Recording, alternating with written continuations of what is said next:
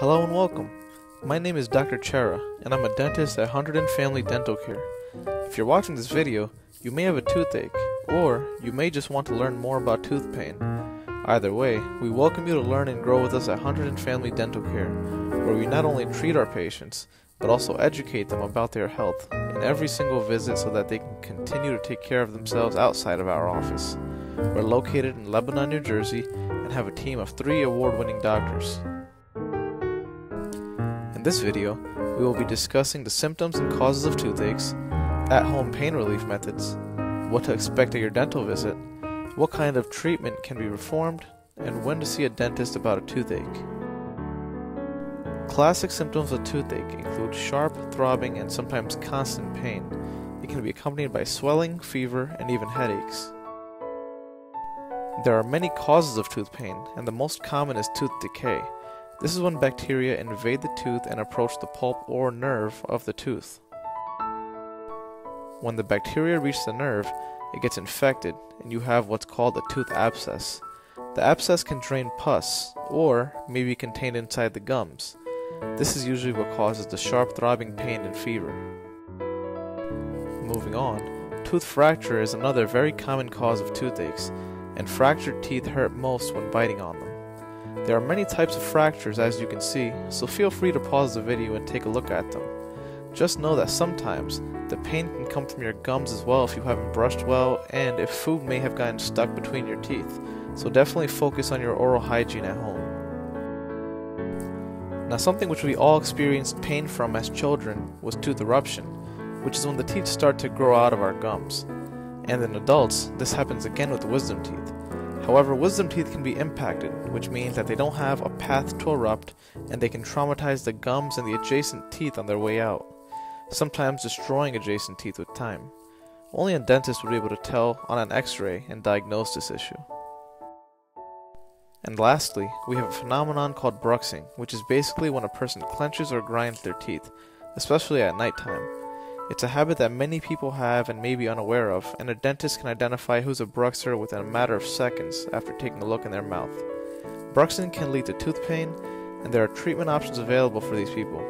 In addition, in some cases, pain is only caused by pressure when it's applied to the tooth unevenly.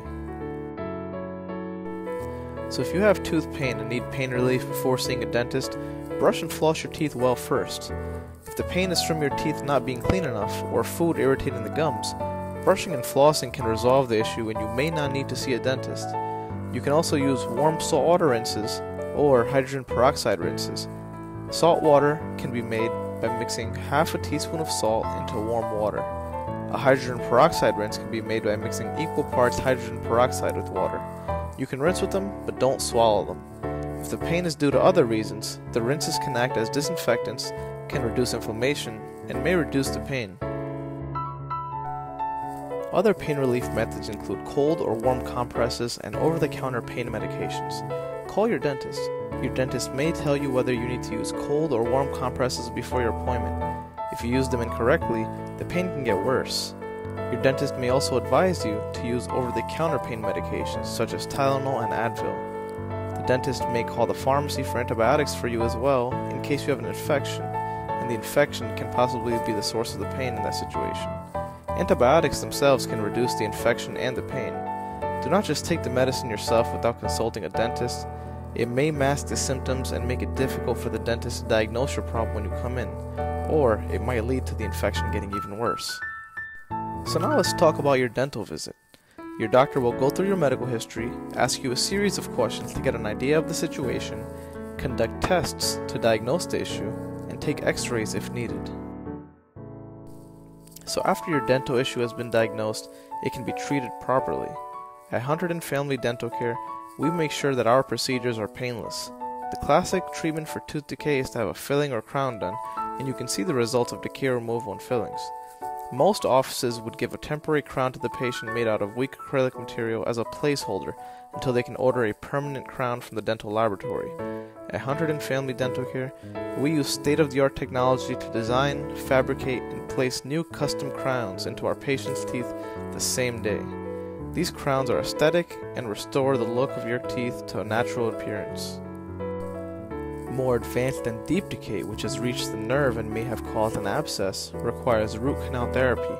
Just hearing the word scares many patients, but it's not as scary once you understand what it is. The dentist gets the patient numb, removes the decay just as they would for a filling, but then also cleans the roots of the teeth out as well. The decay, infection, and roots are cleaned out, and the roots of the teeth are filled, and the tooth is then restored to health and function with a filling or a crown. Fractured teeth can actually be protected by crowns from further fracturing, but if the fracture already reaches the nerve, the tooth may only be able to be saved by root canal therapy followed by a crown. If the fracture is too deep, you may lose the tooth as well. In a case where a tooth cannot be saved by root canal therapy, fillings, or crowns, and the decay has damaged the tooth beyond the scope of repair, it has to be extracted.